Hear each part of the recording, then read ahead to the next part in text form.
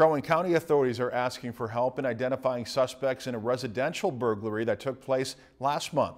The burglary happened during the evening of March 26th on North Nelson Road in Brainerd. Surveillance video shows that there were two suspects involved, and they were driving what appears to be a dark-colored minivan. If you have any information that would help in this case, please contact the Crow Wing County Sheriff's Office. That number is on the screen. If you've enjoyed this segment of Lakeland News, please consider making a tax-deductible contribution to Lakeland Public Television.